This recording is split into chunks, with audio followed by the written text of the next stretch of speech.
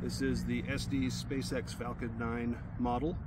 We're going to launch it today. The way that you insert the motor, first you take out the decorative Merlin motors and exposing the motor tube. We're going to take a C63 motor, insert it into the tube, then attach the fins on top, twisting it to lock it in place.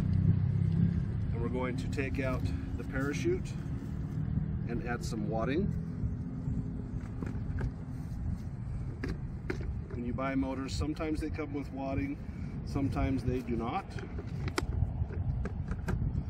You just take a sheet of wadding. This is 2, it's very thin, and crumple them up and insert them into the body tube. And this will protect your parachute. So a rocket like this, I'm probably going to do about 7 sheets of wadding.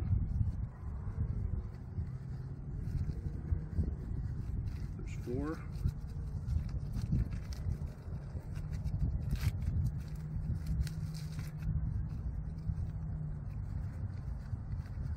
5.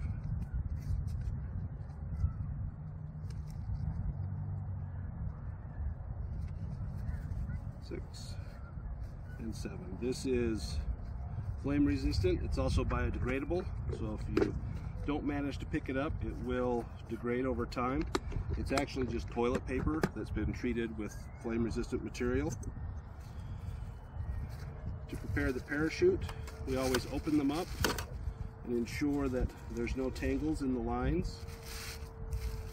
You can squeeze all of the air out and make a point. You can do a Z fold where you fold it in thirds, but for this rocket, I'm just going to fold it in half. And I squeeze and compress all of the air out of there. And then to roll, what you don't want to do is just roll it by hand, because that inserts a twist into the lines. So you can start it that way, but then simply roll the parachute so that there's no twist in your lines.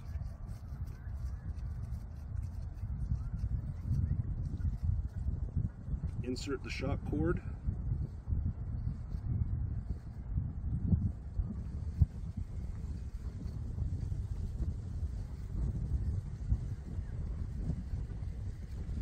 Follow it up with your parachute.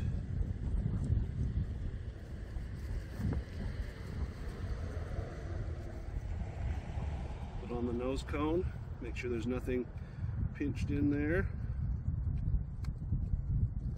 That's a snug fit. Now the igniter. The igniters will come typically 2 igniters tied together or taped together. Simply tear it in half, so now you've got an individual igniter. This is inserted into the motor. I like to look to see where the launch lugs are, and I don't want the leads to be in that direction. I want them away from that. So my launch lugs are right here.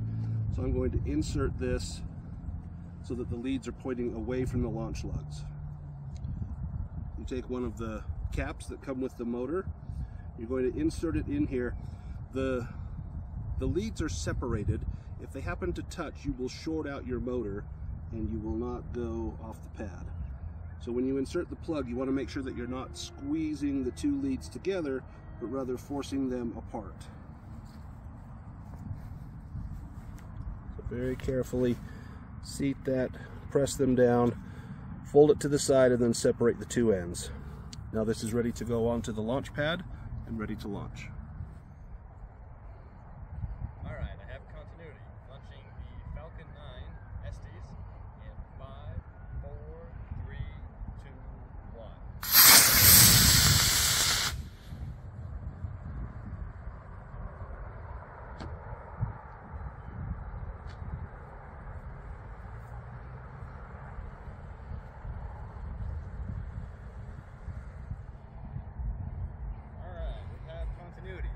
Launching the Estes Falcon 9 in 5, 4, 3, 2, 1.